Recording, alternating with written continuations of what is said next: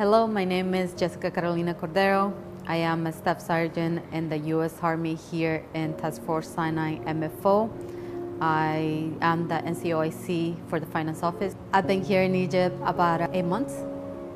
I am originally from Honduras. I was born and raised there. I moved to the U.S. when I was 15 years old and joined the military when I was 29 years old. So our main purpose here is to help the U.S. soldiers in process and out process while they arrive here and when they depart Task Force Sinai. We also help them with any inquiry paid related that they have, and also we do a lot of disbursement operations for the soldiers and vendors here, making sure that they have no issue with their pay and are properly supported when it comes to finance allows them to concentrate fully in their work here in the MFO, which contributes to the overall mission.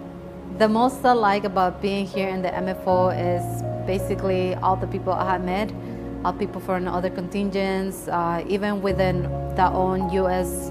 Task Force Sinai.